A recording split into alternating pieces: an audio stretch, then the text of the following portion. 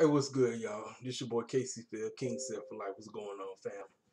Uh, I saw this. It was early this morning. It was yesterday. It was 1 or 2.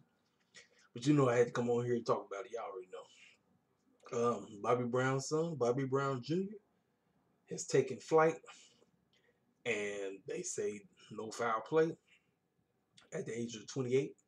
Let me tell y'all something. Let's go ahead and put the pictures together.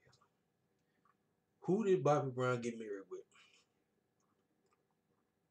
Whitney Houston. What happened? They produced a child, Bobby Christina, right? Next thing you know, Whitney got killed on her birthday too.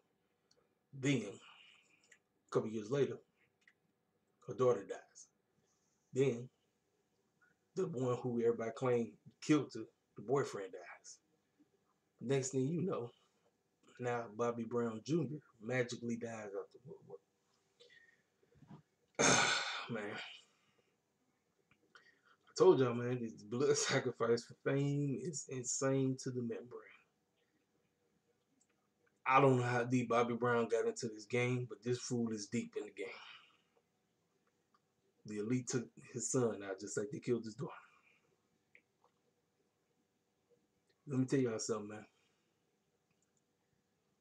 It's the game that cats play. I'm like, blood in, blood out is what they say, right? Young man did, 28. And like I said, notice it's always be us. Y'all notice it, bro. Illuminati love killing us off, man. Cause our people love selling out to the devil. Like it's people be talking about white people be worshiping the devil, man. Our people be worshiping the devil just as much. And like I said, we get into the game, we think the game is all sweet. We get the fame, we get this money, the success, the limelight. Illuminati play for keeps, y'all. They play for keeps.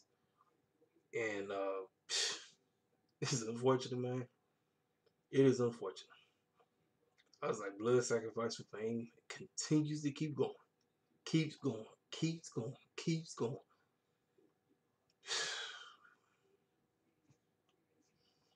It is what it is, man.